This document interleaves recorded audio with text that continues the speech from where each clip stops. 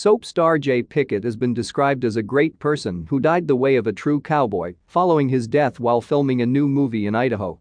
Friends and colleagues confirmed the 60-year-old's death on Friday. Pickett was known for his roles on Days of Our Lives, General Hospital, and Port Charles, among others, with more than 50 acting credits to his name. Pickett's acting career took off in the late 1980s, and among his long list of acting credits were Jake and the Fat Man, Matlock, The Mentalist, NCIS, Los Angeles, Dexter, and Rosewood. His cause of death is not yet known. Newsweek has contacted his representatives to request comment.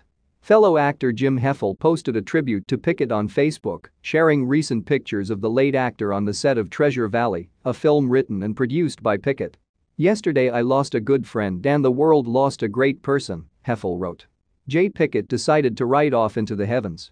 Jay died sitting on a horse ready to rope a steer in the movie Treasure Valley in Idaho. The way of a true cowboy. Jay wrote the story and starred in it. He was also a co-producer with myself and Vernon Walker. He will be truly missed. Ride like the wind, partner. Stuntman Artisher Radiper also posted a tribute on his Facebook page. "I am so heartbroken to find out so suddenly of the untimely passing of a great human being and friend," Radiper said. "Jay, you will always be with us and we will always be with you. Thank you, partner, for your friendship and your mentorship. What an honor to work with you and call you a friend. Rest in peace, brother." Jay Pickett pictured in Los Angeles. Jay Pickett pictured on October 5, 2019, in Los Angeles. The actor reportedly died on the set of his upcoming movie. Friend Mitchell Pfeiffer wrote, "My great friend, business partner, favorite actor, big brother, true cowboy, and much more, Jay Pickett, went to heaven yesterday," SoapHub reported. "Not only has Jay been in 15 of my movies, but I made my best movie with Jay 10 years ago. We co-produced and co-wrote Soda Springs and made movie magic in his home state of Idaho. While Jay may not be on Earth, Soda Springs will always be with us, thankfully. I'll miss you and love you. See you soon, cowboy." Pickett's Port Charles co-star Michael Dietz said, "My greatest friend has sadly left this world.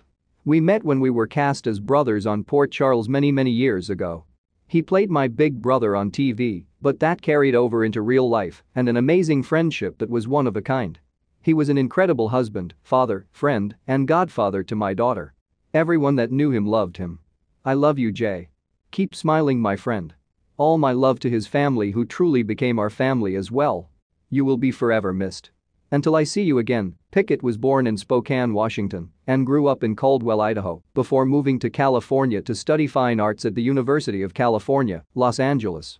He is survived by his wife Elena Marie Bates, who he married in 1985, and their 3 children.